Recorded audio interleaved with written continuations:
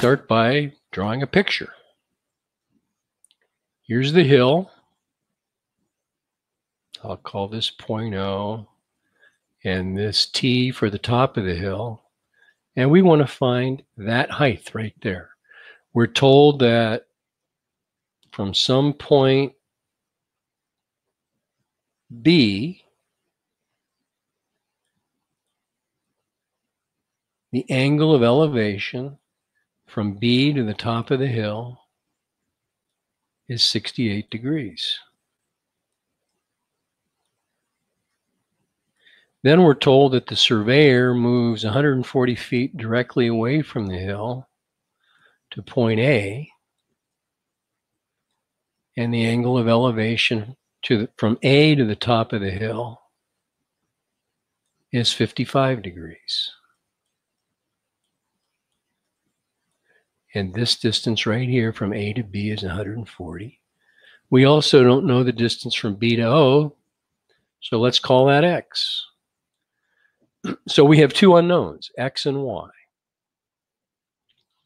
Usually when you have two unknowns, you need two equations involving X and Y. One of them deals with this triangle right here, triangle BOT. That's a right triangle.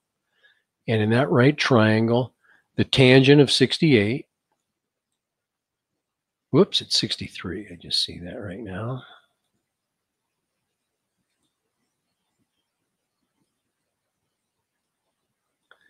The tangent of 63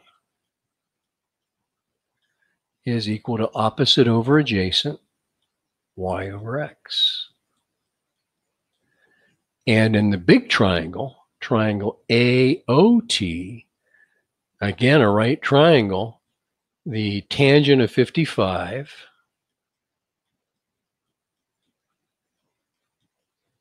is equal to opposite y. The distance from A to O can be represented by x plus 140. So now you have a system of two equations with two unknowns. One way to solve a system like that is the substitution method. So if we isolate y for the first equation, we get y equals x times the tangent of 63.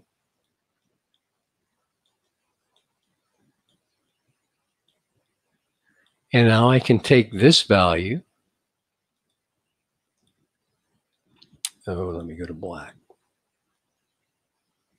And substitute it for y in the other equation. So our new equation with one variable is tangent of 55 equals x tangent of 63 divided by x plus 140. Now, the problem with doing it this way is that we will have found the value for x. We'll still have to go back and solve for y.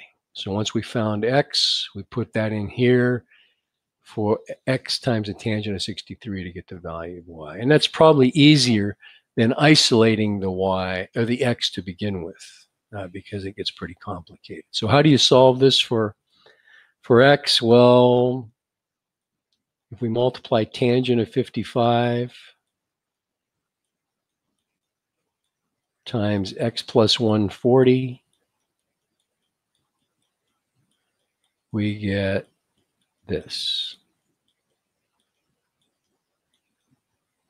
And if I distribute this tangent of 55 over the terms inside the parentheses,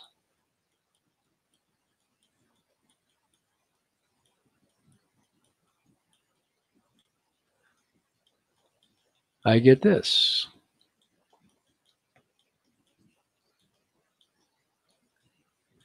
Now I'd like to isolate the x, so what I'm going to do is transpose this term or subtract x tangent of 55 from both sides. So 140 tangent of 55 equals x tangent of 63 minus x tangent of 55 factor out an x from the left-hand side. I'm sorry, the right-hand side.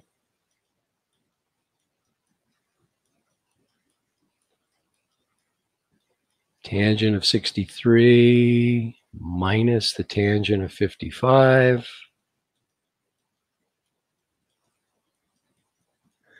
Let's move over here and get x equals 140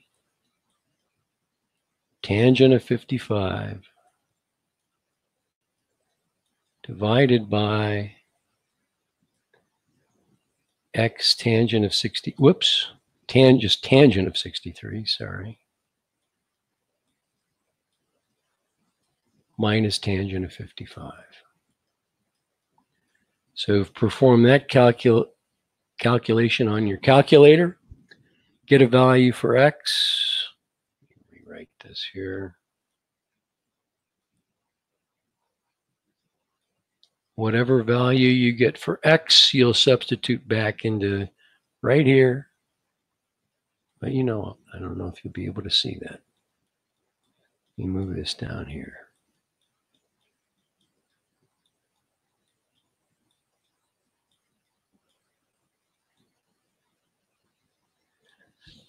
And you'll get the height of the hill. There you go.